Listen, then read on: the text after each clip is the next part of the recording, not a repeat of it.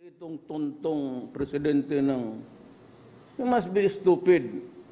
Itong ex-president ng Colombia, when Duterte is committing the same mistake, we cannot never be on the same mistake because I am not stupid, you are.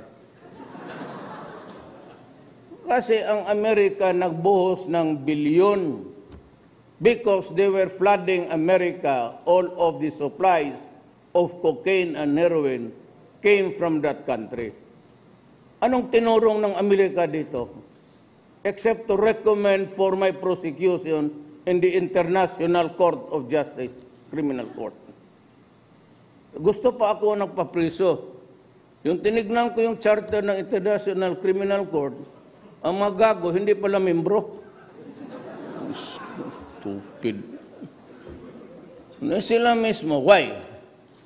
Because at one time they invaded Panama, a sovereign state, uprooted the president, brought him to trial in America to serve time in prison there. And boss who went to Iraq ostensibly in search for the weapons of mass destruction, nawala. That is why they avoided being members of the International Court of Justice, Criminal Court. Yan ang bulhan dito sa mundong ito.